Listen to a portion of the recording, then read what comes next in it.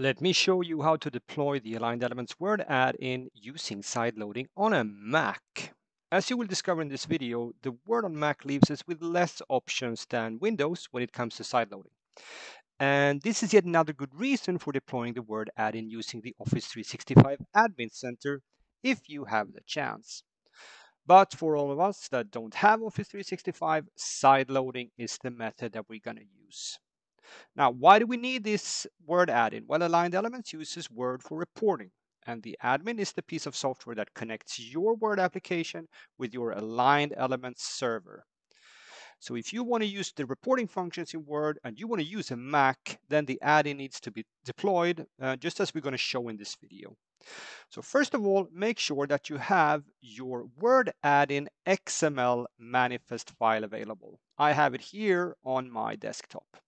If you don't have it, pause the video right now and make sure that you get it. If you are unsure where to get it, ask your Aligned Elements representative. Second, also make sure that Word is currently not running.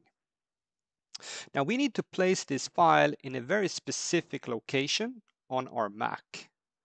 You will find the path here. This is the place where we're going to place the XML file. And as you can see here, the path contains our username. So I'm going to put in the username for my computer here.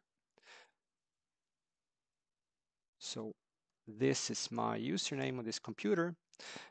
Now I can select the path. I'm going to select all of it like this, copy it, and I'm going to go to my Spotlight search and search for it. I click paste.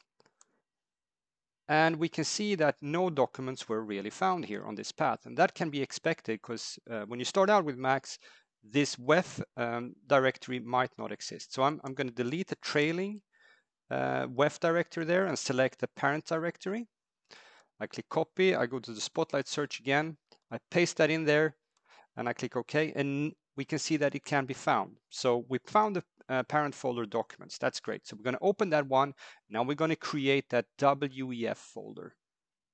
So new folder, I give it the name WEF, small letters. I open the folder, and now I'm going to drag and drop my XML file into this location. So now I have successfully placed my XML file into this very specific path. Now it's time to open Word.